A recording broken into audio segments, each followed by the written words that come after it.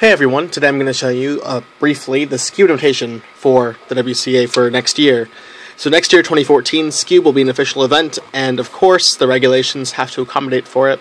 So the wording in the regulations for how to scramble for Skewb might be tough to understand.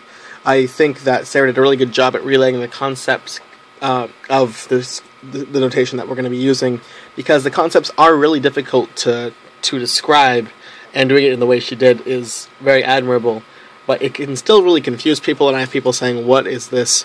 So here we go. So I'm going to assume you already know how the Skewb turns. Basically, you take 3 adjacent centers, put your fingers on them, and twist in either direction.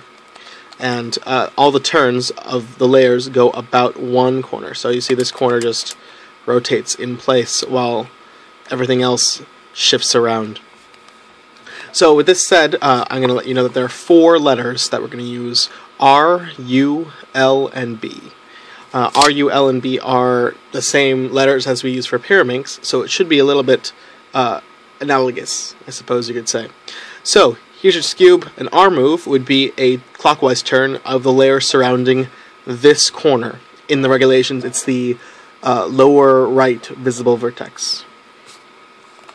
So that would be R. So turning the layer around this corner. And then R prime would be the inverse. So you just turn it back. U would be a turn of the layer around this corner up here, the uppermost visible corner. And that would be like this. U prime, similarly, would be that same thing inverted.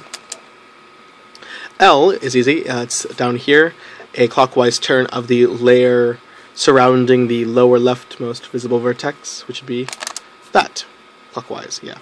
And then L prime would be back.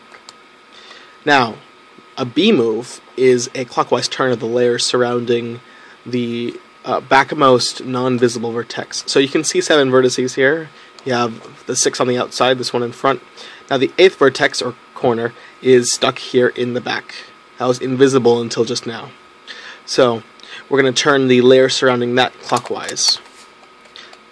And that's that. And then B prime would be the inverse. From the side, B looks like this, and this.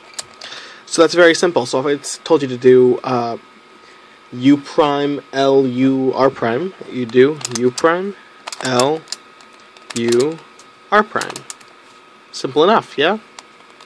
So, hope this helps. Hope this clarifies a lot of things. And happy skewbing. Bye.